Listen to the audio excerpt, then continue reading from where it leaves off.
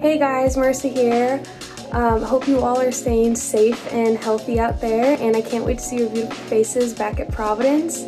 So a few years ago, I was sitting in those stands amazed by how the Thorns were in the crowd because I've only ever seen something like that on TV.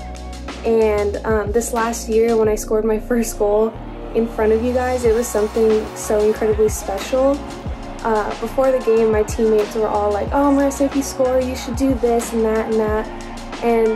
But honestly, when it happened, my mind went blank and I couldn't hear anything, and all I could do was really run into my teammates' arms because I was that excited.